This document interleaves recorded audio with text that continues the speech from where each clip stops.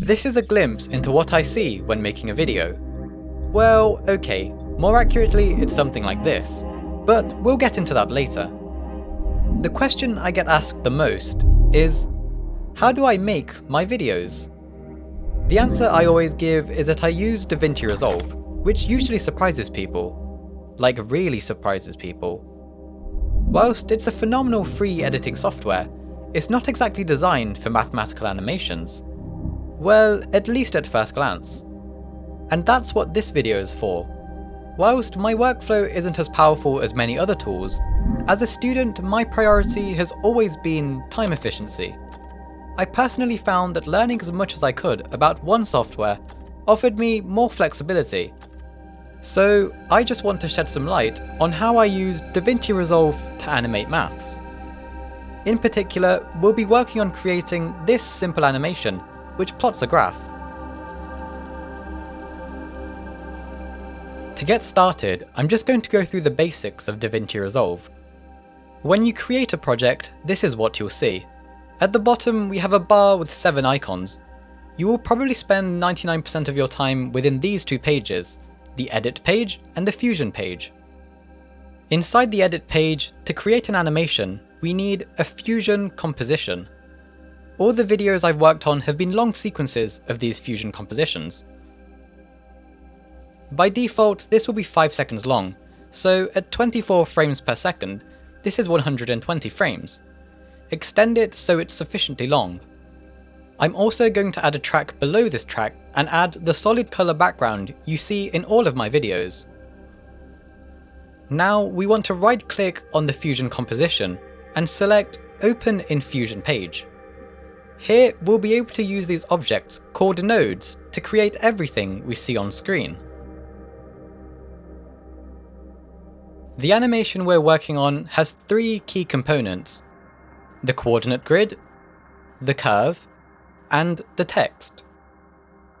To get started, there is a dedicated grid node, but using it removes a lot of the flexibility we need when animating, so we'll make the grid from scratch. A grid is effectively a bunch of duplicated horizontal and vertical lines. To create a single line, we first need a background node to give the colour. Into the blue mask input, we can place a shape, in particular a polygon node.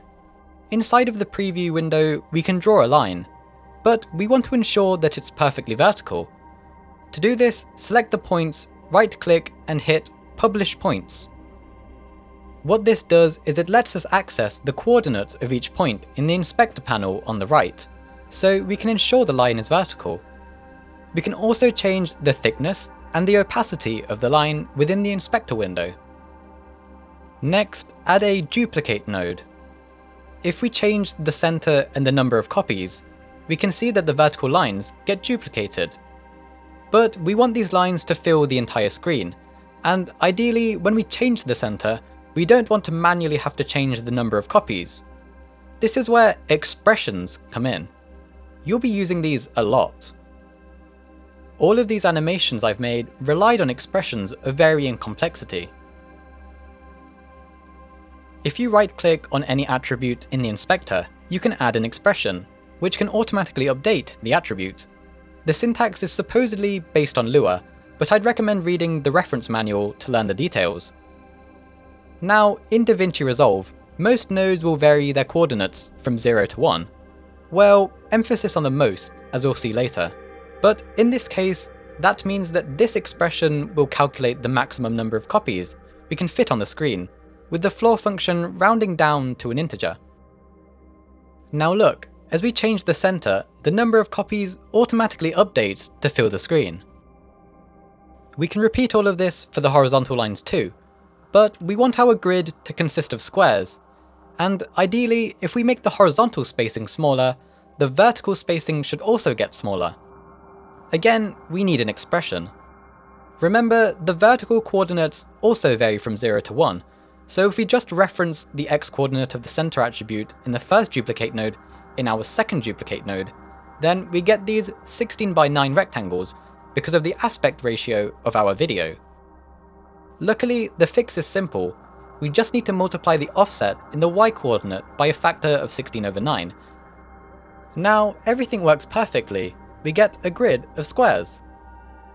We can use this sort of idea to create lots of repeating grid patterns, like this, or like this.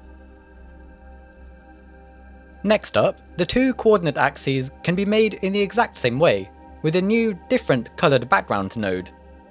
And we can use the polygon tool to create this arrowhead shape. Finally, you guessed it, we need an expression to make sure that the tip of the arrowhead is at the end of each axis. So far, we haven't done anything super special, but now we're going to plot a mathematical function. I spent a lot, and I mean a lot of time, finding weird workarounds for this, but in fact there's a purpose-built tool for this already. Again, we need another polygon. However, this time we're going to insert something called the Custom Poly modifier. Inside the Modifiers tab, we can now adjust the resolution of the line and make the y-coordinate some function of the x-coordinate. Remember I said that most nodes vary their coordinates from 0 to 1? Well, here the values of px and py vary from -0.5 to 0.5. Also, the expression syntax inside any custom node, for some reason, has a lot of really bizarre differences. Here are a few. As much as I love the software, I did have some sleepless nights debugging the radians and degrees one. I'd again highly recommend you read the official reference manual to learn the syntax. With that said, you can input any function of px into the second input. Here are some examples. And we can use these numerical attributes to animate or modify the polyline expression. This tool is extremely powerful, and it's how I created this sinusoid and catenary curve in my video on infinitesimals. There was a bit more fiddling with if statements to restrict the region the line is plotted in, but honestly, I was just happy to get it working. But anyways, we're now ready to smoothly animate this all on screen. To the right of any attribute in the inspector is a small keyframing icon. This lets us set the value of each attribute at a particular point in time. To animate the horizontal grid lines on screen, we need to vary the position parameter from -1 to 0, say over 30 frames. Right now the animation isn't smooth, so this is where we need the spline editor. Here we can use these Bezier handles to make the curve smooth. You'll likely need some trial and error before getting it to look right. This is something I've done thousands of times across my videos, so here are a few examples.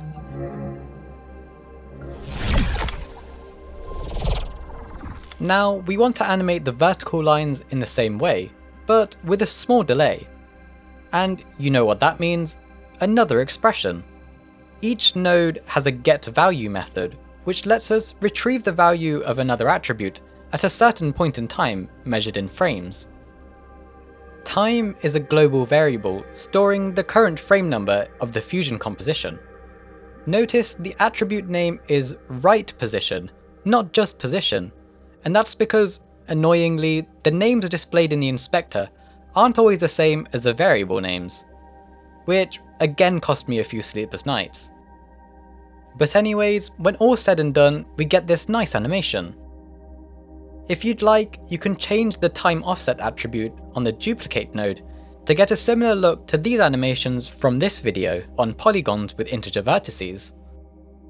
We can use basically the same expression with a different time offset to animate the two coordinate axes. And we can animate the size of these arrowheads using the spline editor as we did before. You'll notice this is getting quite repetitive, and yep, we do the exact same thing to animate the curve drawing on screen. We already have quite a nice animation. The final thing to do is to add some text. Grab a text node from here. We can change the font, the colour, and the size within the first menu. But to format mathematical text, we need to be able to control each character individually. Right-click on the text editor and select Character Level Styling.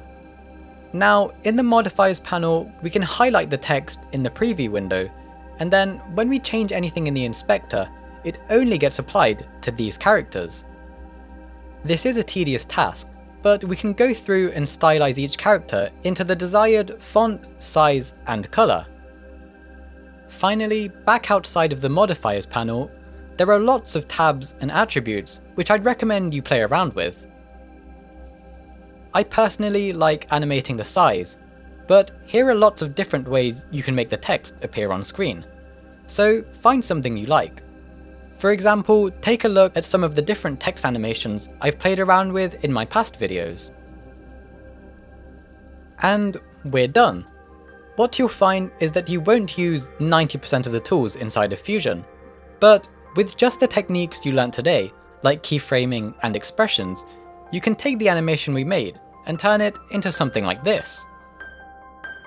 Unfortunately, I can't pack everything into a single video, and I avoided spending time focusing on small details, but I've created a Patreon where not only can you support me if you like my work, but as a bonus, I plan to go more in depth into aspects like text, shapes, 3D, particles, and even scripting with Lua.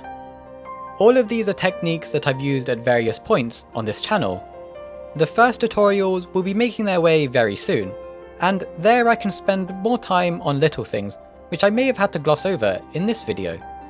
Even if you aren't interested, given that you've made it this far, I'd encourage you to at least look at some of the additional tiers and perks I have to offer. If you still don't find anything, I hope you found this video helpful. I don't normally ask, but I'd appreciate if you subscribed.